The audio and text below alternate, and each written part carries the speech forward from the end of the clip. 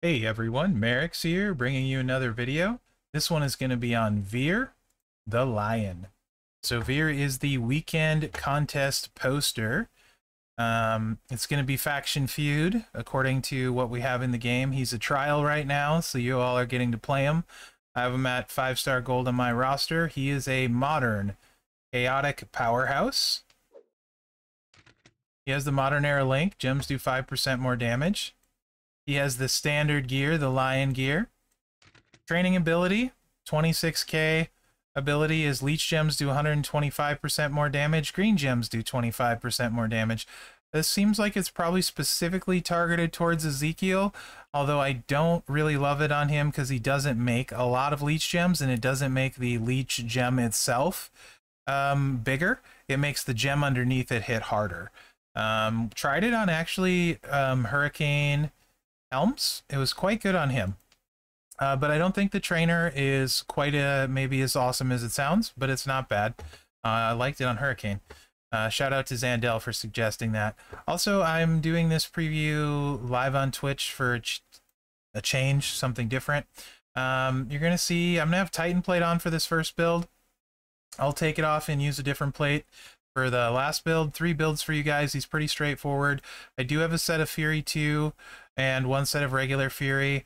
Titan plate is 200% gem damage, so really only has 100%, which is not that much. 100% gem damage is not that much, so don't get sidetracked by the Fury 2 and go all like, but Mherex, I can't ever get that. That's fine. It's not a good strap. I only have 100% total gem damage, so there's that. Move damage metal, 133% tier 4 red. So that's about all you need to know there. First move set. This is kind of a slower move set. Hits pretty hard. I could see it being good for boss battle, for example. Yeah, that's probably about it. $1 Million Arm, 10 MP finisher, deal 232k damage, make 30 blast gems into purple, pin the opponent. Cervical Clutch, 7 MP purple.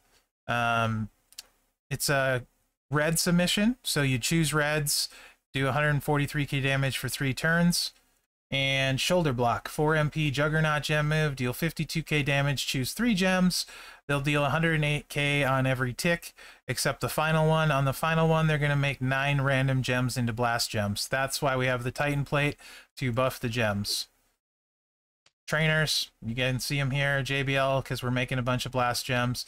Santa Hogan, because for feud, you do need 7 MP to get this started. You could also potentially do double MP trainer and lose 100% gem damage on all of those blast gems we're gonna have. So not recommended. I would only use this in feud if you have 17k Santa. If not, there's better builds to run, which we will show you later. Okay, let's take a look. We're gonna go against Ivar, my favorite punching bag on the road, and see how this goes. It is quite a few ticks on the Juggernaut gem, so it's a little bit slower maybe than you're used to. Like I said, I see this more as a boss battle type build, but it can hit fairly hard, so it's worth showing.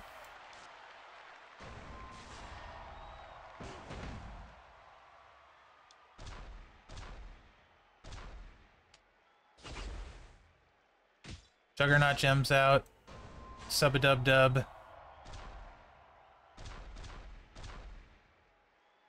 Yeah, let's make some row breaks. Do some things. That works not. Let's go here. Let's do that.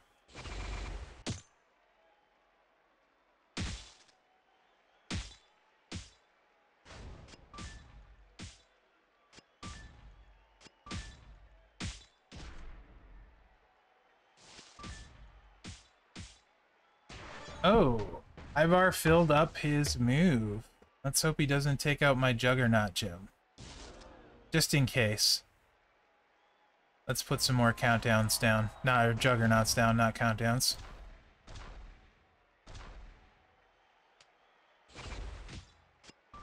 And then it's 2 swipes. Each one is going to do some good damage now because I have a bunch of those countdowns. They're Juggernauts out when it's my turn.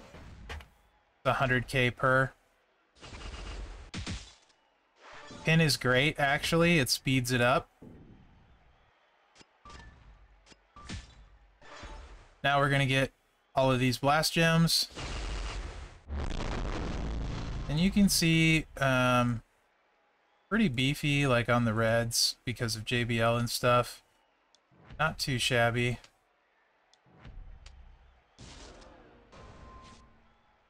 And now let's make them all purple.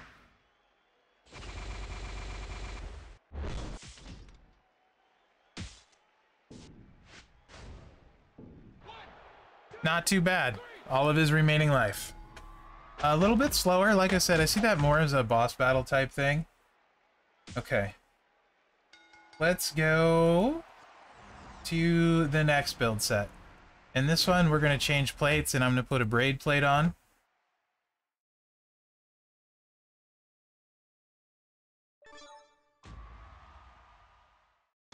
I think this is pretty much probably the standard build most people will run with him.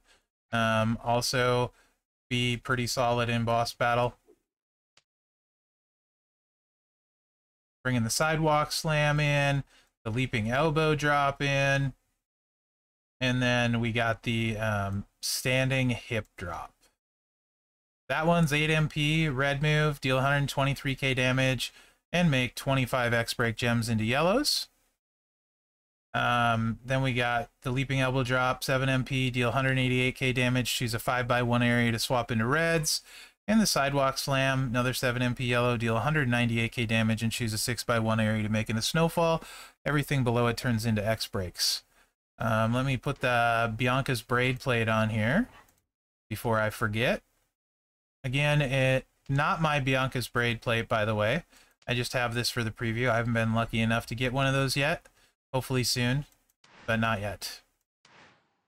All right, Entourage. We're gonna put Showboat Cena in here. If again, this is a trainer that I think is great. If you haven't taken him up yet, you should. It's gonna give us 45% yellow gem damage and 2 yellow MP. We're gonna use Kofi for more yellow MP as well. So both moves will start turn 1 in feud.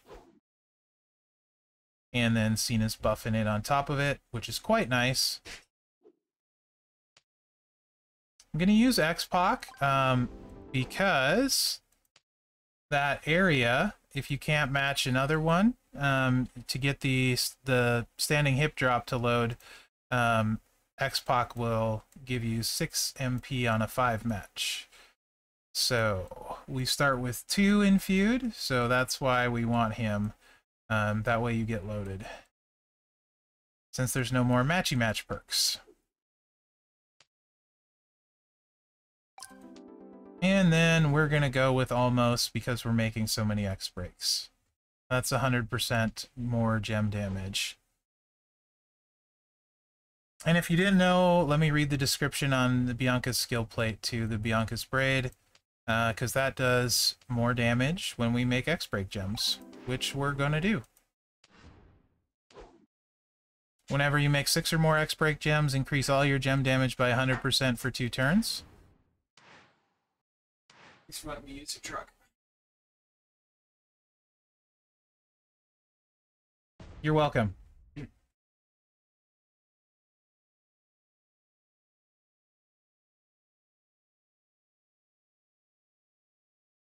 Okay, this should hit pretty hard. This I haven't tried with the braid yet, so I'm interested to see how much more damage I do with the braid.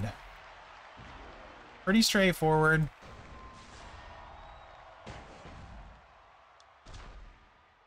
Drop your snowfalls down. Choose an area. Whoop. Choose an area. Hopefully don't cascade. Then you turn them all yellow, since we have Cena on there to buff the yellows.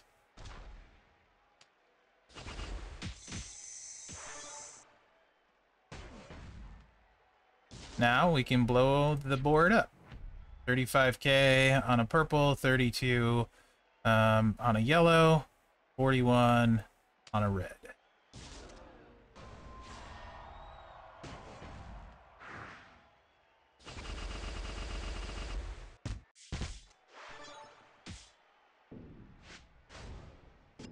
$1.8 million.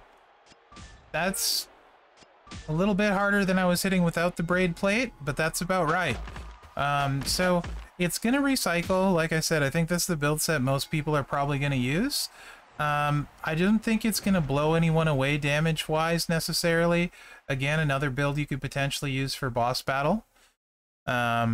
So solid, but he is a chaotic powerhouse, which for me is kind of dominated by Seth, KO, even Otis. And then you get other powerhouses like Ray, Zombie Ray, Hall of Fame Undertaker at aggressive. So that's more, I think, where the thing with Veer is. So he's very solid, very good, and is going to have some uses. This last one is something I did just for fun. It's a funky tricolor, so you can see the last move set. His 6-star move is a stun. It's not loaded on the portal yet, so I can't tell you how many turns it goes to or whatever.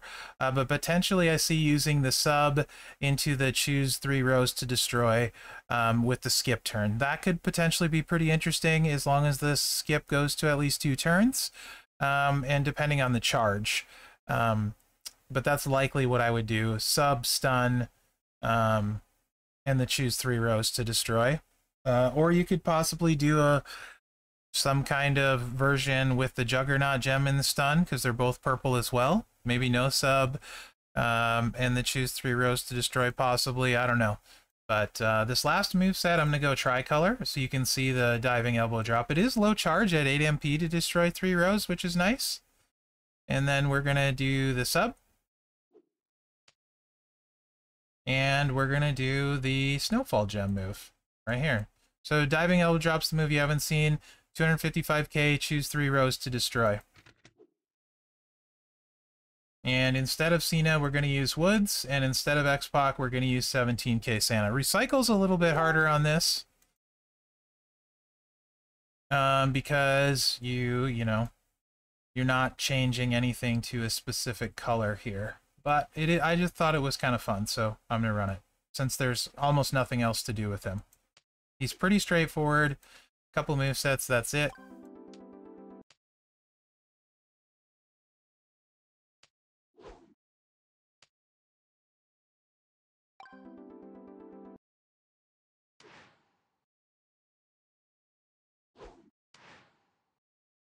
All right.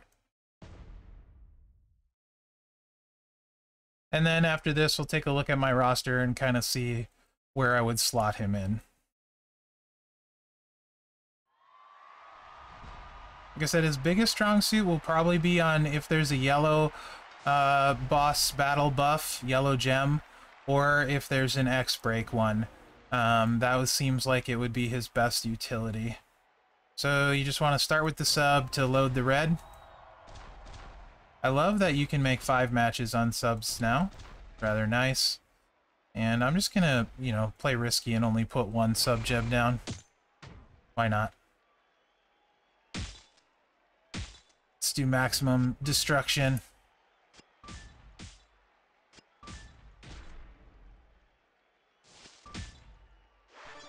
Good old 5 match for Ivar. Okay, you might be wondering how you're going to set this off. Very similar to Striker Bianca, though. You put this on the top, you're fine. And let's do... yeah, we'll do this. It essentially goes on the stack.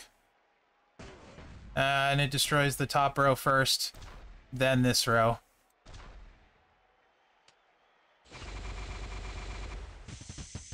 So you blow the whole board up with those X-Breaks. So you can see very similar to the first one. We did recycle it this time. So, I don't know. It's kind of interesting, and if you feel like doing something funky with tricolor and using 2 MP trainers, you can do that too. So that's what I got for you for Veer. 3 builds. Solid. He's strong. Decent for boss battle. However, Powerhouse is loaded. And we've had a lot of good ones lately. So let's go by class here. If I were to get him, where would I slot him on my roster? So I like Seth more. I think I definitely like Stay Puff more. This is not my Stay Puff, though. I like Ray more. I like Taker more. I like KO more. All of those were people I would take to, let's say, 6-star before Veer. That's just pending his stun, too. I haven't seen that. Keep that in mind. But generally, that's not my favorite playstyle. I do think he's maybe going to compare, like, I probably would level him ahead of Sika, except he's chaotic and Sika isn't, so maybe not. It really depends on what you're going for with your roster. Otis is kind of interesting for me because he was the free one recently. You can load him. He also gets X breaks, so he can cover X breaks. He also chooses some purples on his blast gems on his finisher. He can leave a lot of blast gems and stuff. So chaotic powerhouse. I actually personally like Otis a little bit more, although I do think Veer's a little bit more flexible as far as what he can do there, but I like the 6 MP charge on Otis. So that's I mean, Hall of Fame Andre with Drip Plate is definitely better, but that's without saying. That's probably where he fits in, and I just think Powerhouse is really loaded, and a lot of people have some of that, right? Or a lot of those. So, you know, he's good, he's strong, he doesn't blow me away. The trainer's okay, maybe not as good as you think so far. So yeah, I guess pending his 6-star stun, if it's like really cheap stun in 2 turns, that makes things more interesting. Or if you like stun gameplay, there's that too. Otherwise, you know, I prefer Seth, Taker, KO, and Mutant Ray, and Stay Puffed for sure, right? And some others that are pretty close. That's where I think he fits in. Anyway, guys, hope you enjoy this video. Enjoy your time with Veer. Remember to like, subscribe, and share, as that really helps me out. Other than that, thanks for watching, and good luck out there. Trish says hi, YouTube, because I did record this one live on Twitch, which is different than normal.